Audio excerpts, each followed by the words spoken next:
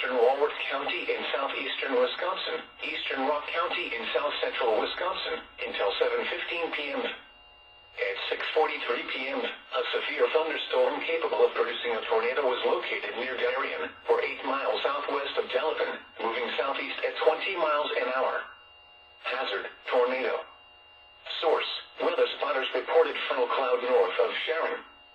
Impact, flying debris will be dangerous to those caught without shelter. Mobile homes will be damaged or destroyed. Damage to roofs, windows, and vehicles will occur. Tree damage is likely.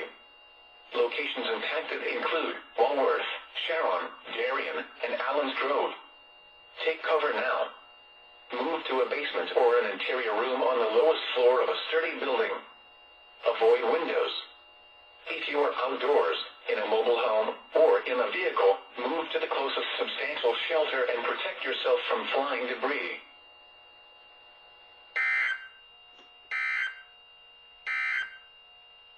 This is the NOAA Weather Radio KEC60